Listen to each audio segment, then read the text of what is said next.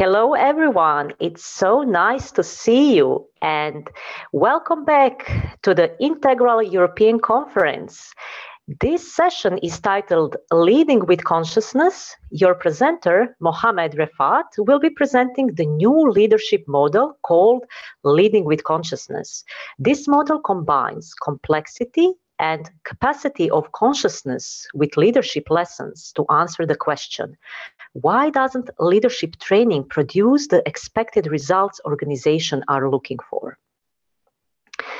Mohamed is an integral leadership and integral consciousness speaker, trainer, and coach.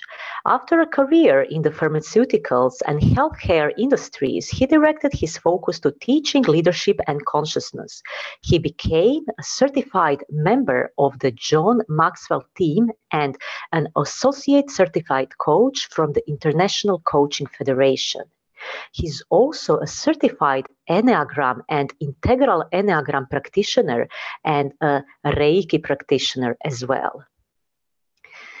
In the first 40 minutes, Mohamed will be presenting the model and how it was created. After the presentation, we will break out for 20 minutes of exercise in groups of 4 and a short wrap-up with Q&A at the end. As a reminder, this workshop is being recorded, so if you choose to share something or ask a question, you are also giving your consent to be part of the video replay. While the presenter is speaking, the chat box will be disabled to contribute to a supportive learning container. If you have a question along the way, please send me a private message in the chat panel. Of course, you can send a message to everyone as well. I will collect your questions and present them during the Q&A time. You will also have the opportunity to ask your questions live by raising your hands during the Q&A session. Please keep in mind we are recording this session, so if you choose to share or ask a question, it will be in the video replay. Now, please join me in welcoming Mohamed to the session. Welcome, Mohamed. They are all yours. Thank you so much, Tina, for that beautiful introduction. Thank you, everyone, for coming, choosing to spend your morning here with me. I'm so proud and honored to have this opportunity. My name is Mohamed Refaat. I'm an Egyptian. I'm living in Egypt, in Cairo now. As Tina mentioned in her introduction, the model Leading with Consciousness came about through a series of incidences driven by that question. I think everyone in the leadership industry, everybody who's interested in leadership development probably asks that question. Why doesn't leadership training produce the expected results that the organizations are looking for? And to bring you into the model and how it was put together, and let me just share in a couple of minutes, that's a quick story. You get to know me a bit and, to get to know the model as well. I'm a pharmacist by education. And after graduation, I got into the field of pharmaceutical sales. After a few years, I found that drive I want to understand how best we can do, understand whatever we're doing. So in my field, I was looking at sales and I went into sales training. Training got me into coaching, got me into, it's not just about the skills, it's about leadership training. The point is, at a time when I left my corporate career, I became a member of the John Maxwell team. I was deeply into the leadership industry.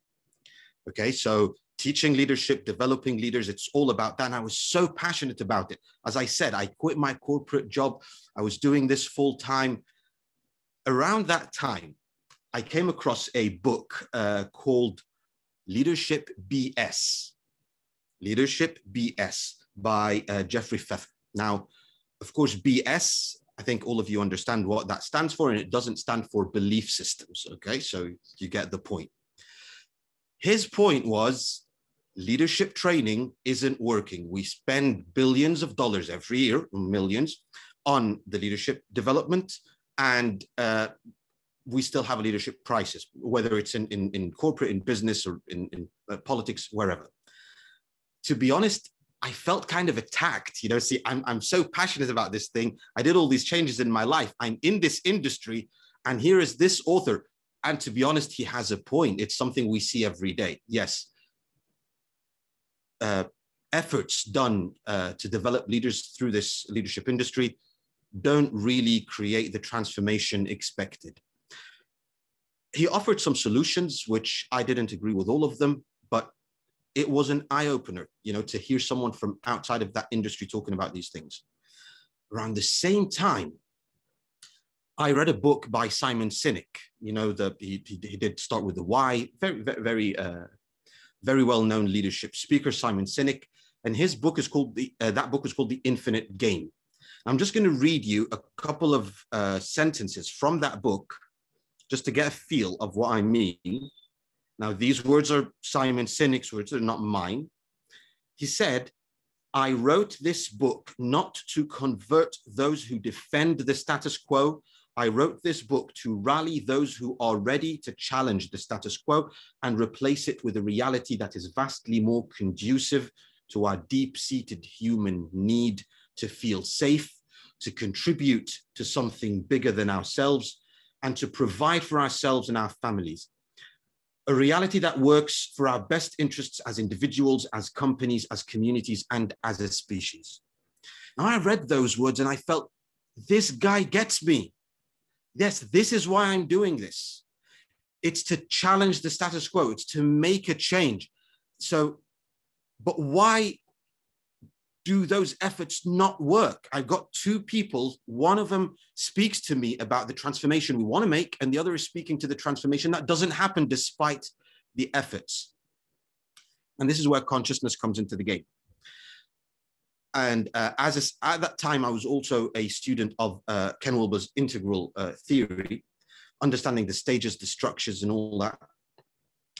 And what became obvious to me from my work and from those different books and this different type of feedback is what's happening in the leadership industry is that we're trying to bring transformational change from a higher level, whether that's a higher structure stage or a higher state stage.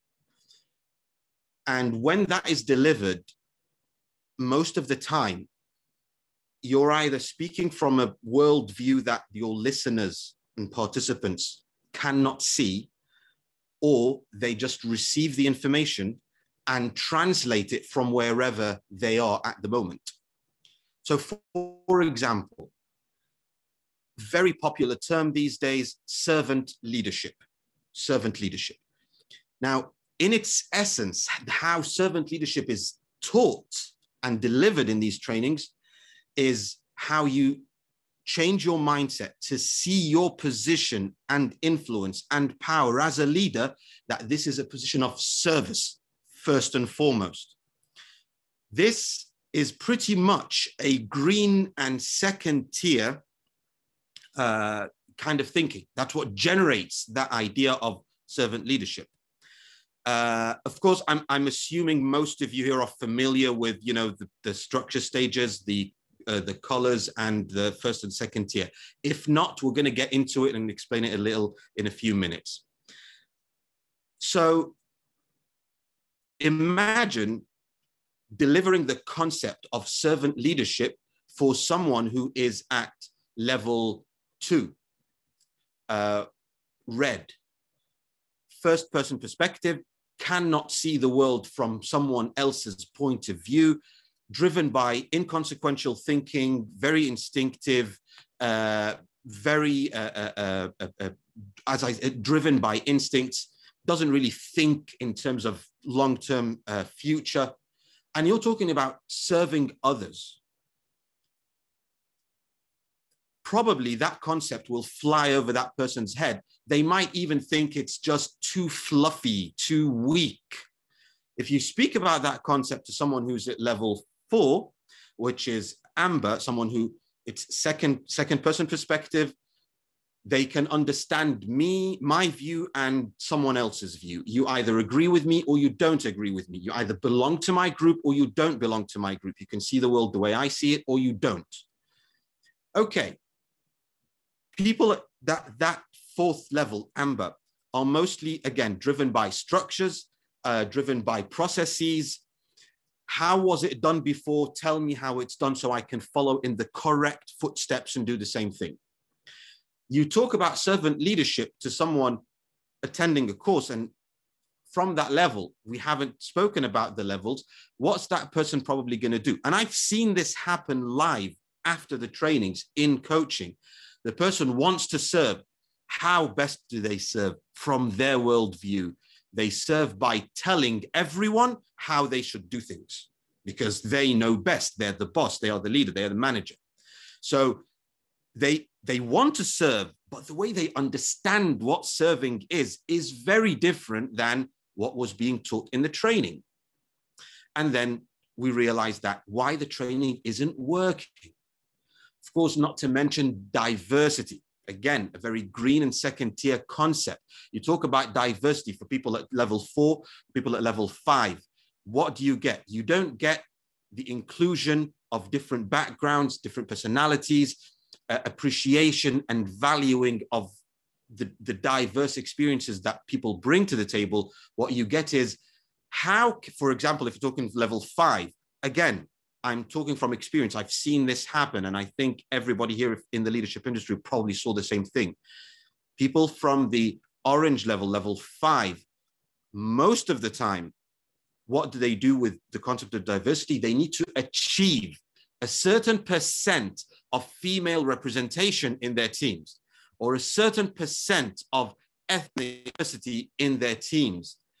And it's not really about leveraging people's diverse capabilities. It's about how can we achieve the number that shows that we achieved diversity.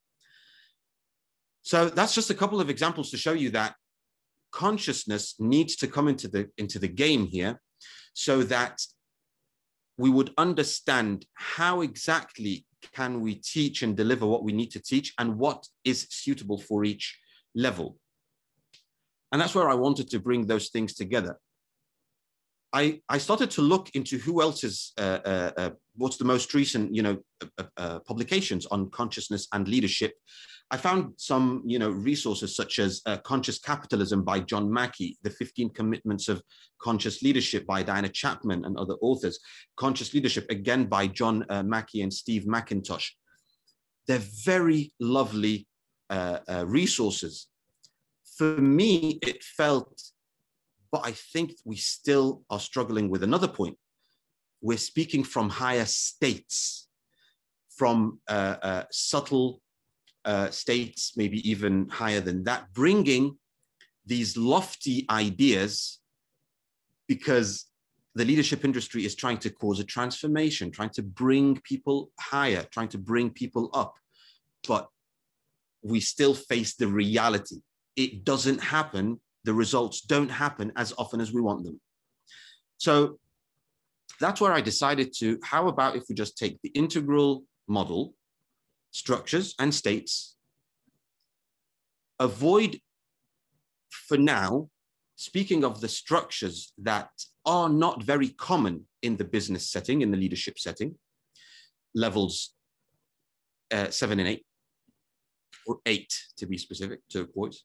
How about we avoid mentioning the higher states of non-duality, oneness, joy, love, peace, again, just in this setting, and map structures versus states in a different language, calling them complexities of consciousness and capacities of consciousness, change the language a little, create those leadership profiles, and start to have a guidance as to how and what a certain leader would, what they need to learn, how they would need to learn it, so it would guide them from one level to the next. And that's where leading with consciousness was put together.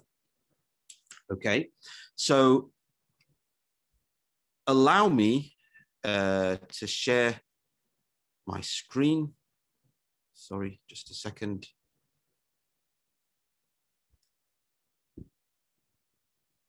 So we can take a look at what that model looks like, okay?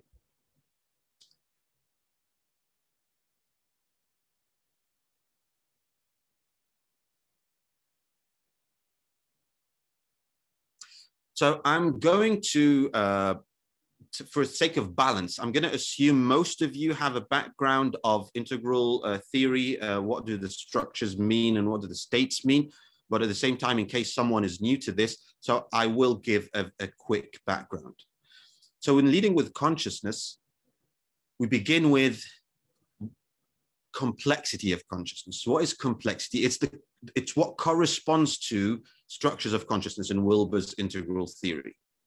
It's the mental aspect of leadership. It's the infrastructure of the mind through which the leader sees the world. So it's going to guide how they think about the world, what they focus on, and what they filter out.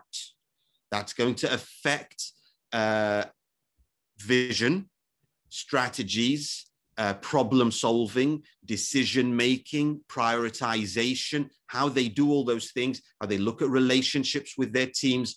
That level of complexity, how many perspectives they can hold, how many complex points and parts of systems they can grasp at one time and see those relationships between all of them, things that are becoming very important in leadership. So if that complexity is high or complexity is low, is it simple or complex, will pretty much affect what a leader does and how they perform.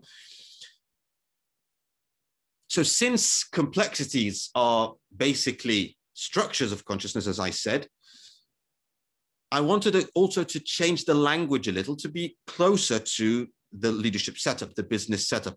In my opinion, when I would use this and when this model would be used, we would avoid giving the leaders the background theory about it. We just get straight to the point, complexities. So you'd find that what corresponds to the red altitude in Wilber structures of consciousness would be called the lone warrior. Why? Because again, this is the quick background for those of you who are not familiar. At that level, the leader would have could hold a first person perspective, which means they see the world only from their eyes. What they want, what they need, what the world is doing to them. Threats are happening to them. Something is stopping them. It's in their way. People are giving them what they want or preventing that. They don't really think in long terms of time. They have an impulse, they have an idea, they want to act on it now. There's a problem, it should be solved now. Something is in my way, it should be removed right now. I see an opportunity, I want to go for it right now. So there's a lot of now, described as a lot of inconsequential thinking. It also comes with a lot of sense of power. I feel I am powerful. I can do this. I can achieve this. I can get this. I protect my people, not because I can see the world from their perspective. It's because they're my people. They are mine. So you can see a lot of me, myself, I, centric, has its positives, has its drawbacks. So it's not all bad, okay? And I designated it with the expression, the lone warrior, a leader who would go at it alone. It's me against the world. Even if they're working in an organization, they probably feel that they can't see the rest of what's happening in the organization. They can see what's in their team and what's happening to them and with them and for them. The next level is the cog, or the cog in the machine.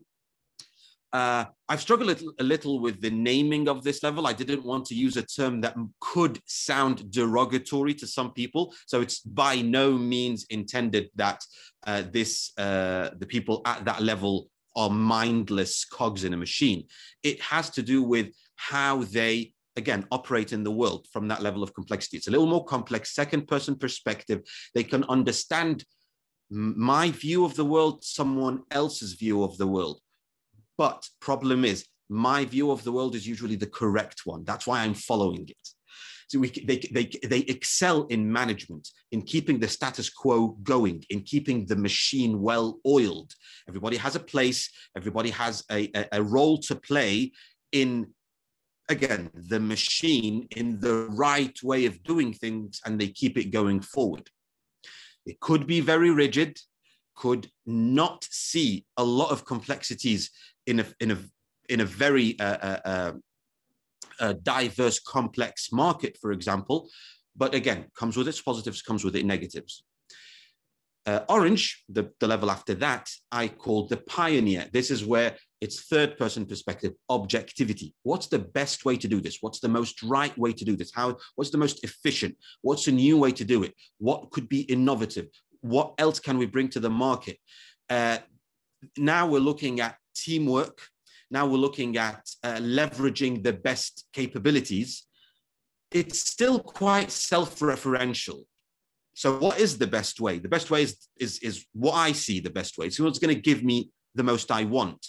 Let's achieve the most sales. Let's look at the KPIs. Let's measure how we're going to succeed. What we measure is what we focus on. What we measure is what we achieve. If we don't put KPIs, if we don't do a performance appraisal at the end of the year, performance is not going to be driven higher. You see the pioneer driving that, driving the market, driving their team, looking at competitiveness. You see that, again, it has its drawbacks. It could pressure people. It could have a sense of fear in it. It could have lax appreciation of the different values and diversity of backgrounds and capabilities people would bring. Because again, if that leader identifies one good way of doing things, it's the best way and it's self-referential, they might not see the value that different other people could bring. It's like you have one of these leaders is an extrovert, they might not pretty much appreciate introverts on the team because they've done something and it's worked for them. They might not see the rest. And then the next level, the harmonizer, which corresponds to the green or level number 6 structures. Fourth person perspective, seeing value in everything, seeing value in all the different perspectives. Let's bring all the opinions to the table. Let's create a harmony in the market. Why do we have to compete? Why do we have to compete with our competitors? Why can't we work with them? Why can't we think in terms of abundance? There's more for everyone.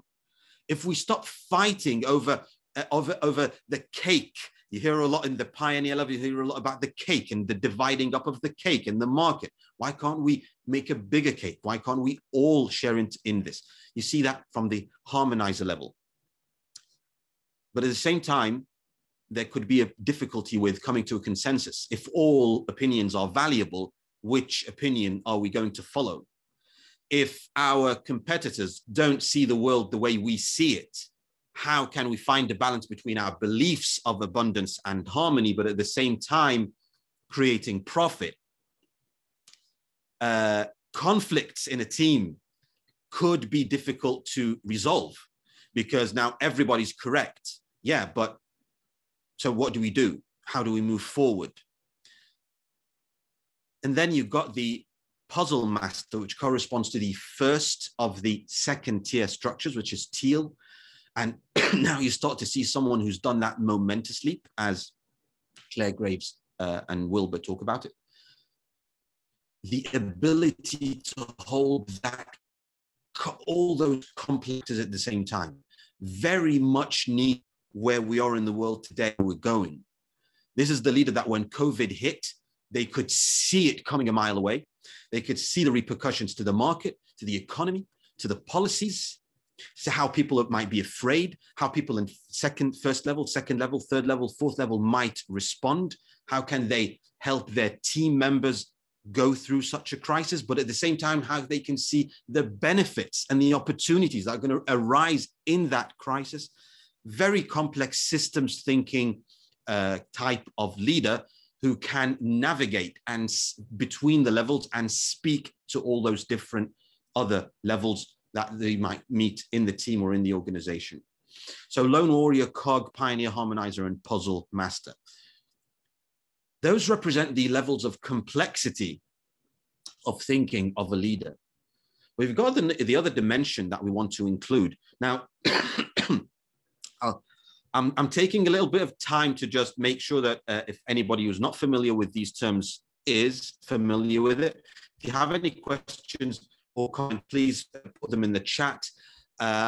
I apologize if I'm not looking at them and responding right away, but we will hopefully be able to get to all that during the breakout and the Q&A. So when it comes to the capacities, which corresponds to states of consciousness. Now, you know, Wilber in the integral theory usually talks about gross, subtle, causal, and non-dual. So I was thinking, but if we want to talk to leaders about states, it could be a little challenging to speak in terms of gross, subtle, causal, and non-dual.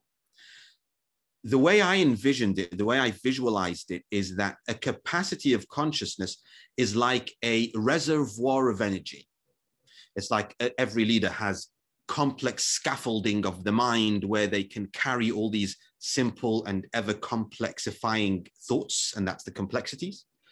But at the same time, they have this reservoir of energy that allows them, you know, to be in lower vibration states, higher vibration states, constricted, contracted, angry, fearful, shameful, guilty kind of states, or those more expanded, peaceful, calm, stable kinds of states.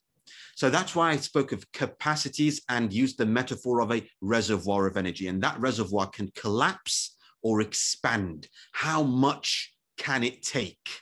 How much can that reservoir take? The more, the better, of course. So in that case, I introduced these 4 levels.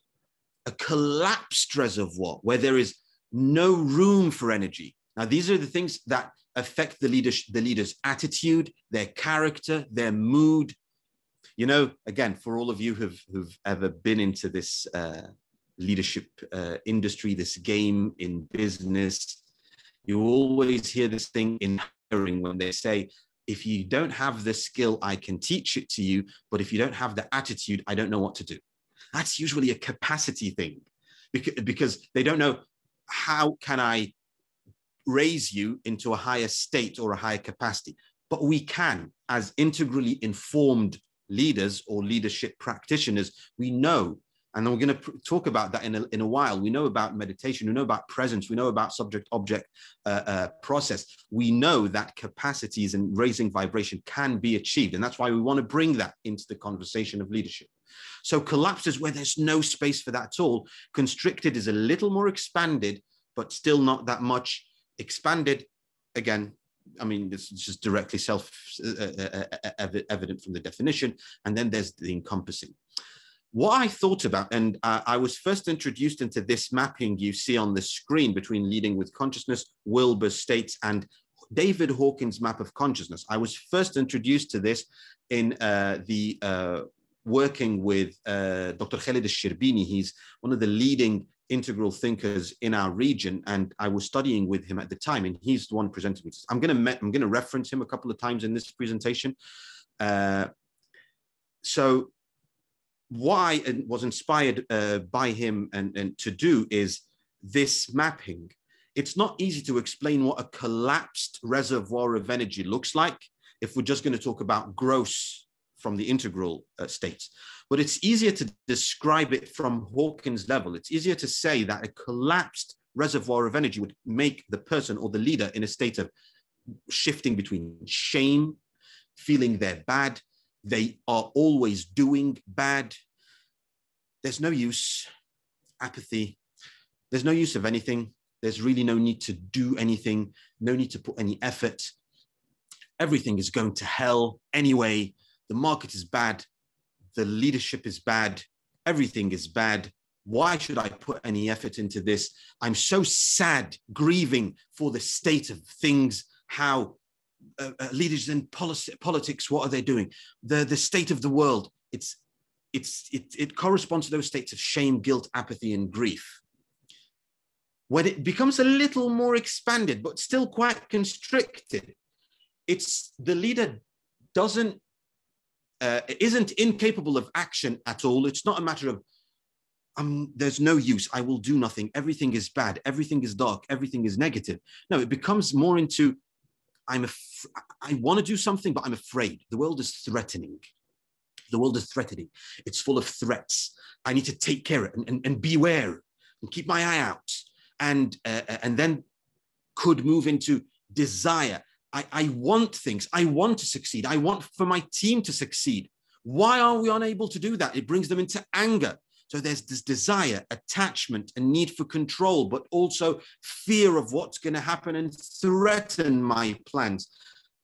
Angry at not being able to achieve those, and maybe even that sense of pride, not the healthy kind, the kind that we're the best. Everybody else should, leave the market for us.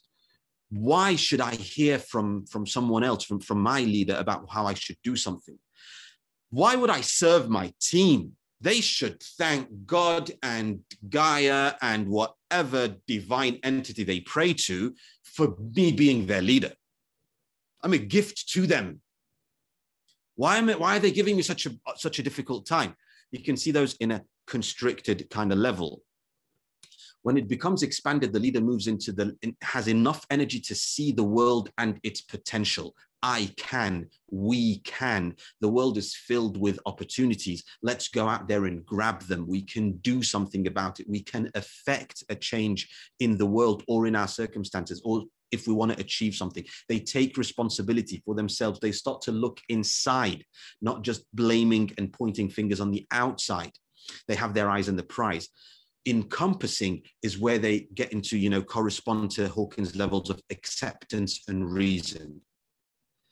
There's non-attachment. They act inspired by wisdom, but they don't really fret too much about what's going to happen and that they have to have control over everything. They can go with the flow and keep doing what is right in the moment. They have a higher sense of presence, and they can start to see the harmony and the opportunities and the wisdom in the world around them and in their teams, in the market, in the competition, in difficult situations they face, in crises they might come across. So you've got those 5 levels of lone warrior, cog, pioneer, harmonizer, and puzzle master mapped against the collapsed, constricted, expanded, and encompassing states. Now, those of you who are familiar with the Wilbur-Combs matrix, which basically says that from, again, integral structures and states, is that anybody in a structure of consciousness could experience any state of consciousness, okay? So when it comes to leading with consciousness, what we just talked about is that you've got the 5 levels of complexity can experience any of the 4 levels of capacities. However, again, this is where I reference Dr. Khalid. This is an idea that he put forth also, is that, and I'm not going to speak on his behalf because I don't want to do injustice to his theory. I'm going to say how I understood it and how I applied it in leading with consciousness, which is, yes, all complexities can experience any state at any time, but for a leader to transform from one level of complexity to another, it requires a minimum amount of that reservoir of energy to unlock the next level. So, for example, we can easily understand that a leader at the pioneer level or the orange altitude could easily experience a collapsed reservoir of energy. They could at times feel ashamed, feel guilt, feel apathetic. Okay, so you can see that happening. You start with the complexity, you can understand the capacity. But think of it the other way around. If someone's center of gravity, someone's pervading state is a collapsed sense of there is no use, we cannot do anything, there's no need, life is hopeless. How can you see that person unlocking the structure of the pioneer, of the I can, of the let's go and get it? Doesn't compute. So that's the idea that Dr. Khalid put forward, and this is how I was inspired by it, is that you see these gray shaded profiles. Now, if you map them, you'll see it's collapsed lone warrior, constricted lone warrior, expanded cog. It's very simple mapping of the complexities and capacities. But according to that last idea I said, and it still bears a lot of study, that thought, okay, but it's very interesting. It makes a lot of sense to me that these gray shaded profiles could happen, but they wouldn't be centers of gravity for leaders. So I wouldn't include them as a guiding profile to work with the leader on developing a collapsed harmonizer. A collapsed harmonizer might be a transitory state rather than a profile of a leader where that would guide me to work with him or her on their transformation. So coming to that point, and I see we're doing well on time, so that's good. I would invite you to take a couple of minutes now, okay, looking at this screen from what you understood from the description of the complexities and the capacities. I want you to do two quick things in a couple of minutes. Where do you think your leadership profile lies? Okay, and keep that in mind. We're going to need it closer to the end of the presentation. And who in your network, could be your manager, could be a husband, wife, boyfriend, girlfriend, someone you know, brother, sister, whoever, someone in your circle, so you need to know them. And where do you think their leadership profile or their leadership avatar lies? So think about yourself, think about someone, okay, for a couple of minutes. Then we're going to break out into the breakout room. We're going to have 20 minutes in groups of 4. So everybody's going to have about 5 minutes and share why you think that person you thought about lies in that profile. You don't have to say who the person is if you want to, reserve their privacy and respect their privacy. But as an exercise, I thought of someone and I think they're in this profile because they have this description of complexity, this description of capacity. You don't have to get it all right, of course. It's for practice, and keep your own profile in mind, okay? So I invite you just to take a minute, and then Tina will put you into the breakout rooms where you can go spend that discussion for 20 minutes, and then we'll come back again. Great, so everyone is back, we're good to go? Yeah, we're good to go. I hope you found the exercise informative, interesting, hopefully also fun. I would suggest if we can take maybe 1 or 2 people or 3 people just to share if they can, do the raise hand where we can. I would love to hear your experience about, sorry, the exercise or what we've covered so far, just to keep the dialogue going before we move on to the last part. So if anybody wants to share a question or their experience, please just do the raise hand, and Tina can bring you on stage. Okay, so who wants to raise hand? Who wants to share? Just wait a few seconds. Okay, so if you want to share live, I invite you to raise your hand. Okay, Annika is here. Please unmute yourself. Annika? Okay, hi. This was a really fun exercise. And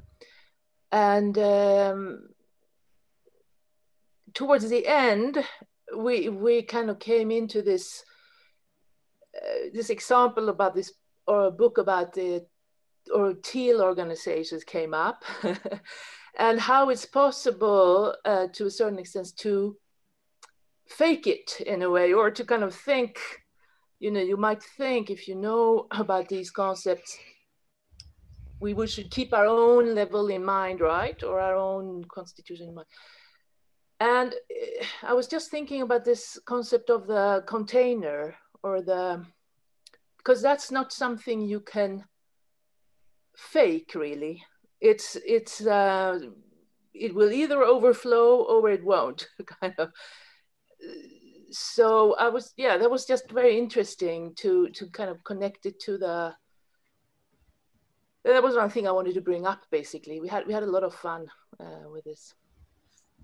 Thank you so much, Annika, for mentioning that. And if I may share a couple of thoughts from my experience. Definitely, one thing that many times happens when anybody in any discipline, and even in leadership, when they gain a new tool, first thing to do is understand the levels that should be better and fake them, because now I can look and seem to have, you know, doing something better than everybody else. But you're very true. Capacities, energies, vibrations, you can't fake those. Everybody picks up on them, which is also why in leadership, in anything actually, in anybody trying to develop, but in organizations and that kind of thing, it's needed that the person's leader, the person's mentor, to be available there so he can, you know, pull them up. That person will point to them. You're not at the right state. You're not at the right capacity. And he would help them, which is why if someone's in a team at a certain capacity, it's very difficult. If their leader is like them or less, they're not going to pull them up. And so you see, that's why, again, the whole issue of consciousness is important and makes it easier, because now if you're a consultant using this model and going into the organization, you can see this person and his manager are at this level. That's not going to cause a transformation. The best we can do, I'm going to talk about that in a minute, could be to help them translate, live or perform better from where they are. But I need to go to their leader, the person who influences them. And that's where transformation might happen. So it helps you see where you can go to affect change, to answer that earlier question. How can we make that transformation that most organizations are looking for? So I hope that adds value to you. And thank you so much for sharing. Thank you. So we have Yumbei want to share, please. Unmute yourself. Thank you, Tina. Thank you. Yeah, first I also would like to say thank you, Mohamed, for this,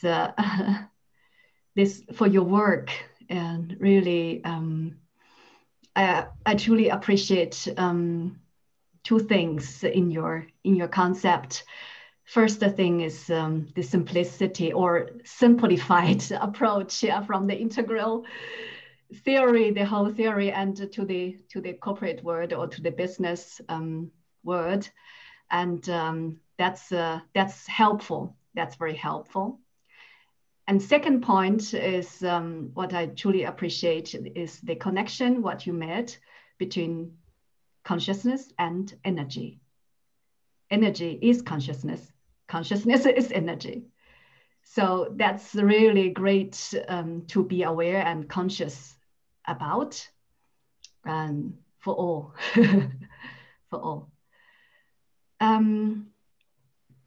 So the exercise, what we had, the group breakout room sessions, and also with my experience and working like more than 20 years in the corporate world, I would like to share a bit what I experienced. My learning is, I realized that I myself, and also many other leaders I experienced, encountered, we could be in different state within one person.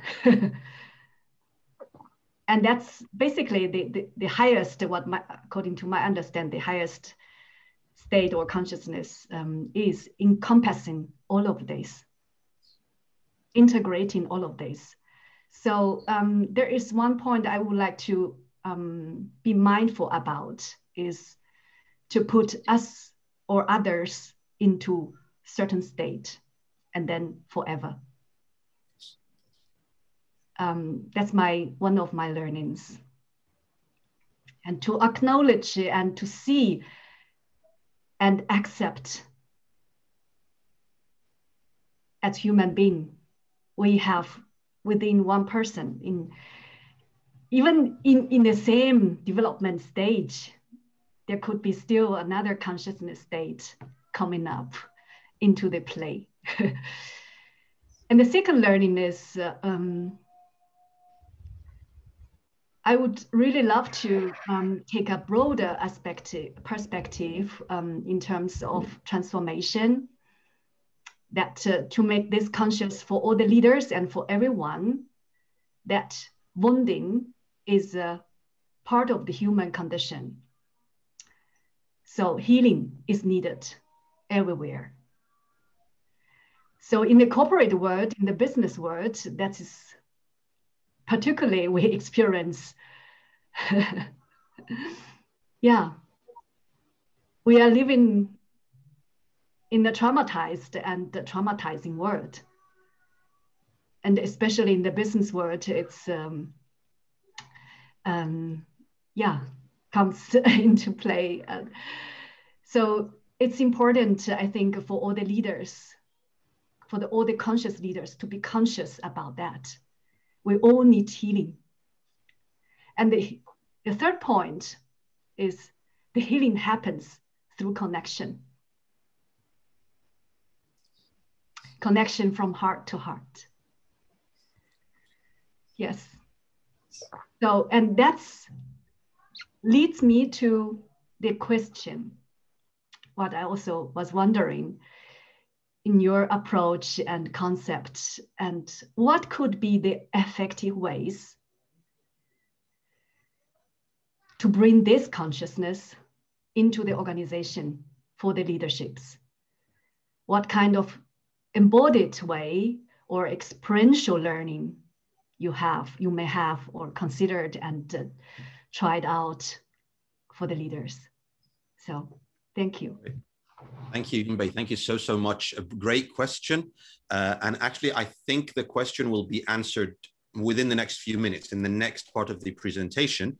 And in the Q&A, let me know if that was a satisfactory answer or not. Okay, that's going to come in the next part. I actually wanted to comment very quickly on all the 3 points you mentioned, and thank you very much for sharing them. When we're talking about the states and how everybody can have all those states, and you mentioned the allusion to energy, I always see the states or the capacities as vibrations, and we're tuning into them. We can tune into all of them, you know, and when we're at a higher one, we're encompassing others, but we can keep tuning. The reason for the model and why I went to this talking about capacities and the capacity collapses and expands, to allow the flexibility that I'm not in a box, but at the same time, which vibration am I tuning into most of the time? You know, I switch to the radio and I don't change the channel. I'm on fear and I don't leave. I'm on anger and I'm not going to the other ones.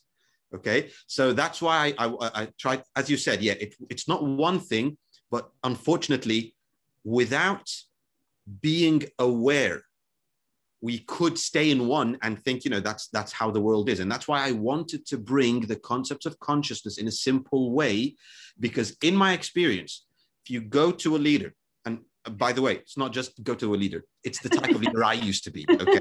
I used to be like this.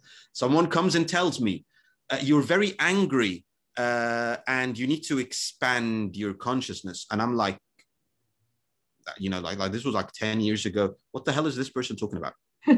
Of course I'm angry because everybody else is bad and I'm good, and I should be angry.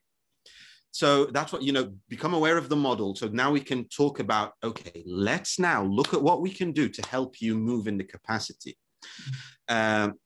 So yeah, that's just one of those points I wanted to comment on. And the other thing is, as you said, we need healing, we need connection. We need to bring that into a lot of fields, like corporate, like business, like politics. The thing that encouraged me or drove me to focus on this leading with consciousness is, and mind you, as I said, I'm Egyptian, and most of the work I did is in the Middle East, but for multinational corporations. Okay, so you can see now when you see the levels of consciousness, it's a much bigger difference between heads of corporations and CEOs who, in the more Western developed world, who are speaking from green or even teal, trickling down all those changes. And I'm here in Egypt or in Saudi Arabia, hearing some concepts that are, again, green and second tier, and the people performing them are doing that from red and amber. And things turn out to be extremely disfigured. One of those concepts is we need healing. And sometimes when the leader is not at that level on the ladder and they can't see it, the concept doesn't come through. Again, why the model is useful, so we can identify who can understand this concept and make that change. Instead of wasting time, you know, talking about all these very lofty concepts to a big audience and nothing happens, which is basically what usually happens in leadership development. Yes. These kinds of training. So yeah, I just wanted to, you know, share those, and thank you so much for keeping that dialogue going. And to answer your question, I'm going to go to that right now through the slides, and then I can hear your comment and everybody else's comment on it in during the Q&A. Okay. Thank you. Thank you very, very much. So I'll just share the slides one more time. So the first part, you've seen the theory, okay? It's mostly theoretical that we were talking about. Now, if we come a little into application, you can see the profiles, or I call them leadership avatars, that are not shaded in gray. The ones I would consider applicable are 14. Then I thought, let's do something so we can start applying these concepts to people and leaders who don't necessarily know about this and are introduced to it for the first time. And yeah, by the way, just to comment also, I can see one question is there a test to assess myself in this system? It is something I'm working on. It's being created, that test. It will take some time also to, you know, move from just a self-assessment to a little more psychometric, where it can be validated, but that's something I'm building into the model, Steve. You are correct. So before we have that model, and so before I have the assessment, and we're still starting to apply this in conversation, I thought of, how about if we bunch these profiles into 4 categories? So you'll notice that the collapsed lone warrior, constricted lone warrior, collapsed cog, constricted cog, and I also added the constricted pioneer. I bunched them together into a category I called problematic. I struggled a little with that title, kind of like, I don't want to label someone as problematic, but at the same time, you know, maybe we need to call things as they are. The description is, these 5 avatars of leadership would probably, by empirical evidence and observations in today's market, they would most likely not fit into most organizations and would cause more problems than they would solve. Then, and I'll show you just in a couple of slides, you'll see this mapped on right here, and it will show you something cool. The conventional, which I would consider the expanded lone warrior, encompassing lone warrior, expanded cog, and encompassing cog, are more old school leadership. It's the leadership that was accepted and was effective maybe 60, 70 years ago in the market. You would find them much more common in countries and markets that are not very advanced. So when the market and the country and the group in general is around amber, you would, moving maybe into orange, from cog into pioneer, you'd find that conventional style of leadership. It's the grand master kind of style. I'm experienced and I know what to do. I'm here to help you, and I'm just going to tell you how to do it. And the employees themselves are following kind of the same thing. Yes, please tell us what to do. We will do it. And if something goes wrong, we don't know.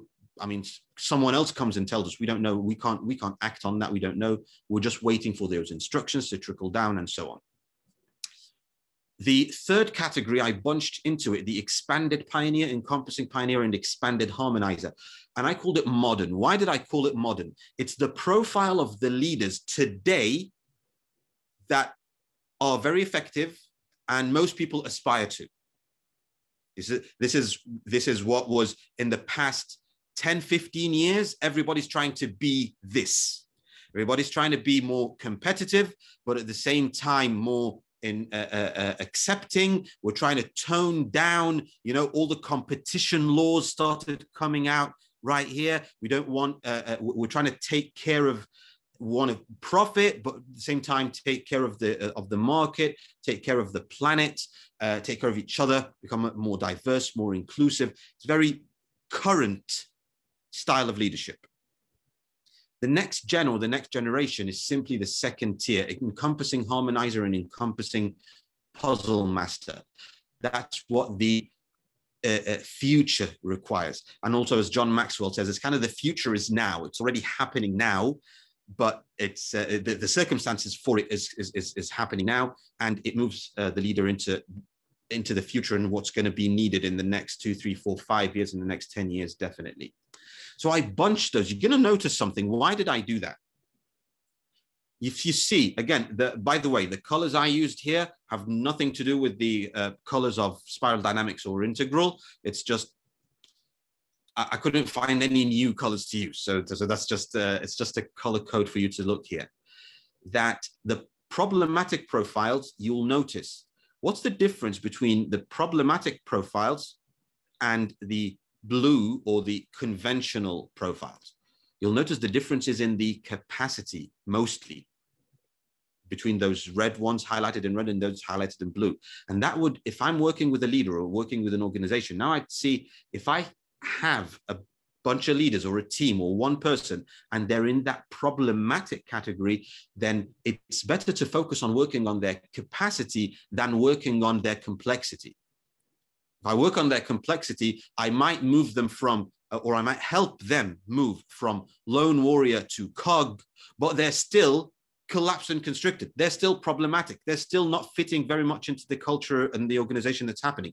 It's easier and better to work on the capacity than work on complexity. So you see that where this is going. Conventional to modern, it's actually the other way around. Let's work on complexity here, okay?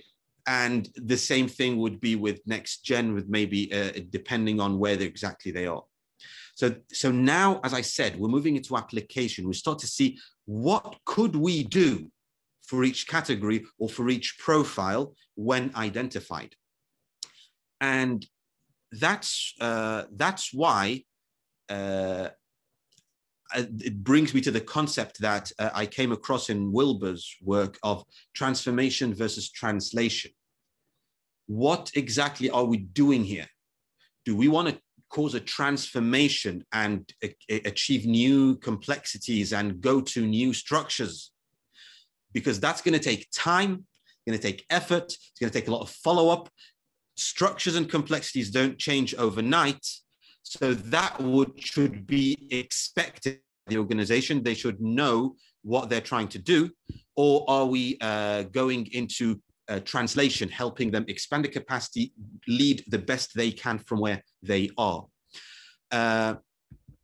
So to give you quick examples and to answer Yunbei's question. For example, now when we start to insert leadership lessons into the model, we'd see, like, if we want to move from out of problematic leadership, then let's focus on capacities. Let's ask questions like, is this a chronic issue or is it an acute issue? What is the cause of this low capacity? Does it have to do with the workplace? Does it have to do something personal? So we can help the leader work on that. Do they have the willingness to expand and develop? Because if they don't, we're not going to be able to do anything for that. That requires basically a lot of coaching and follow-up, so we can do what, you know, the concept Robert Keegan talks about, the subject-object process. We need to help them see, become self-aware. That creates an expansion where new consciousness can come in. They can start to have those new vibrations, that new energy, okay? Or we wouldn't like to go there, but sometimes it happens. Maybe that person, we need to sever the relationship with that person.